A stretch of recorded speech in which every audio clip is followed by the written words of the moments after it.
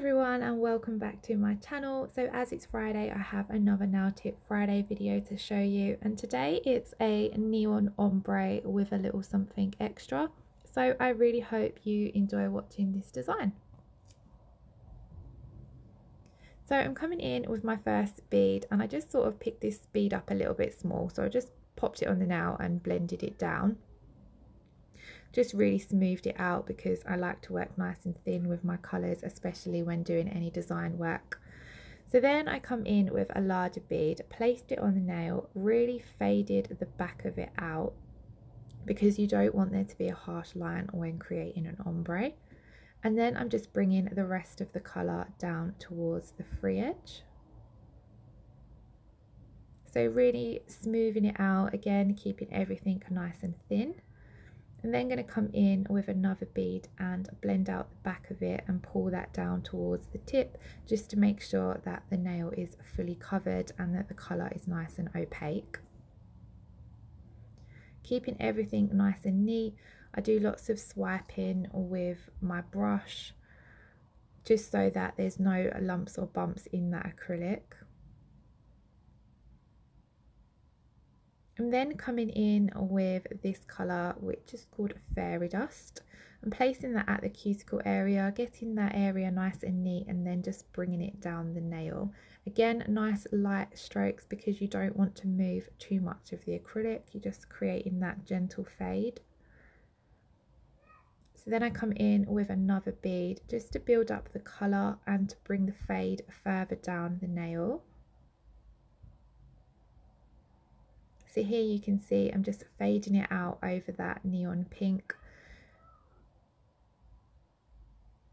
And then you can just come in with as many beads as you like until you are happy with the fade. I did come in with a fair few small beads, small wet beads, just to make sure that I was happy with how the design looked and how the fade was.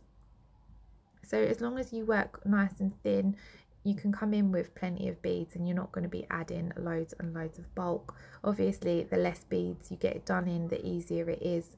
But, you know, if you're just looking to perfect that fade, don't be scared to come in with a few extra beads of acrylic. And I'm just really fading them out and down the nail.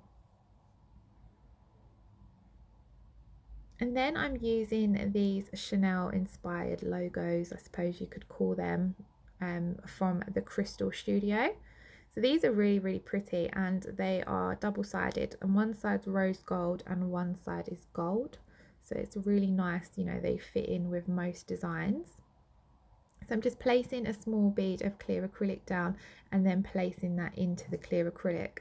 Now you can bend these slightly so that they curve, you know, with your nail, which was really nice because it meant that when I placed it down, there was no bits sticking up. It was nice and flush to the nail. The edges weren't sticking up or anything like that. So I've just placed that in my clear acrylic, and then I've just left it to set so that it doesn't move when I come and encapsulate.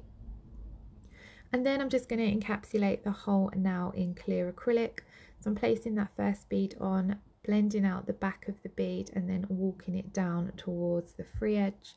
When you see me move my brush out of shot, that is when I'm wiping off any excess acrylic. Again, nice and, you know, nice smooth gentle strokes with my brush, and I'm really trying to make sure that the application is nice and even so that there's not loads of filing to do at the end. So then I just continue encapsulating this now in the clear acrylic until the whole thing is fully covered. When doing your encapsulation, you do need to also make sure that you're considering things like your structure and your apex.